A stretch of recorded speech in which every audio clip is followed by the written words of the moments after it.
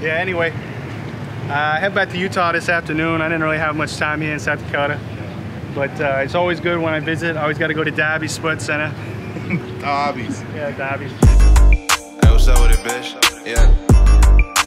I don't come out here that often. All the speed limits out here about 10 miles per hour slower than they need to be, and then everybody drives 10 miles per hour under the speed limit. So they're at least 30 miles per hour slower than they are out in Utah. So if I see you again, you're lucky I already parked on the yard here. I'd fucking run your ass over.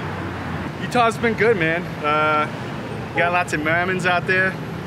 Mormons. Yeah, those Mormons are weird. They put an ice cream on their forehead and think they're from fucking Boston or something. Yeah, they don't unicorn. know. They don't know shit. Yeah, I forgot. Ah, dude, when we used to put ice creams on our foreheads. They walk around like this. Yeah, like Jimi Hendrix when he put the drugs in his headband. It's some faster way to absorb the ice cream and get like. But then it just gave us brain freeze and then we looked like retards. You can't say that. Yeah, we looked like Allwoods. Yeah, they no, suck at baseball. No pizza either. They'll chug a fucking soda faster than you can say Twinkie though. Anyway, yeah, I figured I'd come back to town, be here for a little while. Not slinging coke anymore, but did the whole Build a Bear thing. You know, I got to see my boy Johnny Bags here, CBD King, OBS Ford. You know what it is. So yeah, just here to spend a little time. You know, do what I can, see the people I can. Sorry to the people that I didn't see. You know, whatever. Aside from all the jargon that the Mormons are telling us about this and that with the universe and stuff, I will say the Mormons drive pretty fast out there, and I do appreciate that. You know, because the Mormons don't have any of the alcohol, the weed. Mormons can go as fast as they want. Mormons got places to be. They all drink Diet Coke.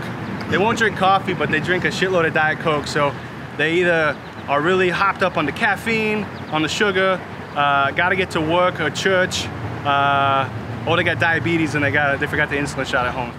Hey, that's Donnie.